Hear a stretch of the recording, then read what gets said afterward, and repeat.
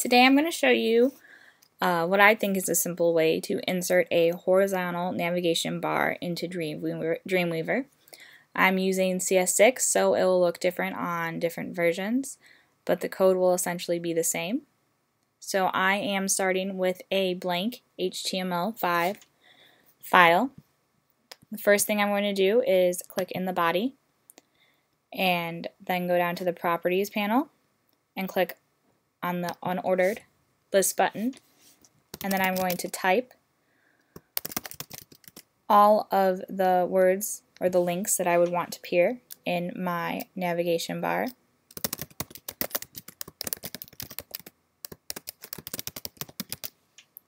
Okay, so now you can see in your code that you have an unordered list and you have 5 listed items within the unordered list. The next thing we want to do is make all of these items function as links, so you can highlight them either in design view or in code view, doesn't matter. We're going to go down to the properties panel again and click in where it says link and go shift 3 and enter a hashtag symbol, and then click anywhere else in design view.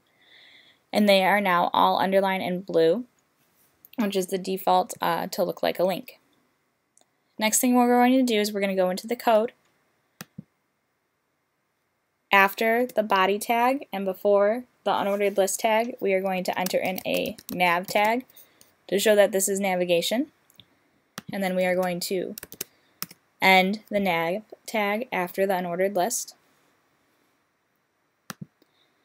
So this now puts it in navigation. Then we're going to create 2 CSS style rules, selector rules. The first one will be called nav space ul space li. This targets listed items within an unordered list that is within nav. And click OK. We're going to go ahead and go to list and change the list style type to none. As you can see, when we apply that, it takes away the bullet points. Next, we're going to go to box, and we are going to set the margin and the padding to 0 pixels on all sides. And then we are going to change the width to a percentage, and in this case we're doing 20% because we have 5 items. Basically, you would just take your number of items and divide 100 by that. So if you had 4 items, it would be 25% to make them evenly spaced across the page. And then we are going to go ahead and float them left. And you can see when we apply that, that is what makes them go horizontal. So now we have our 5 links horizontal. So now we're going to go ahead and add another rule. This one's going to be called nav space ul space li space a. So this targets links within a listed item, within an unordered list, within nav. So here we are going to change the display to black.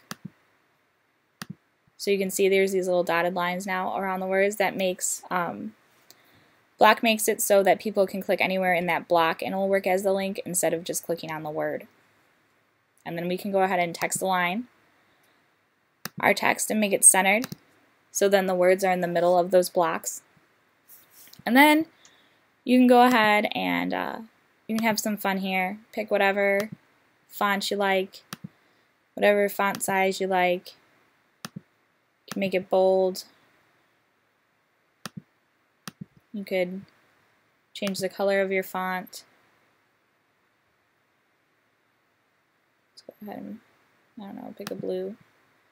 You can underline them, as you can see. Do anything that you want like that. Then we could go to background. You can change the background color of your links. You can add a border.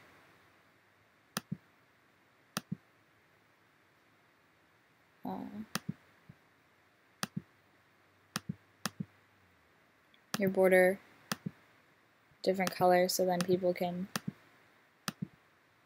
see that they're different boxes. You don't have to do anything like that, but you can. It's an option. Then you're going to click OK. And now you've created a basic horizontal navigation bar.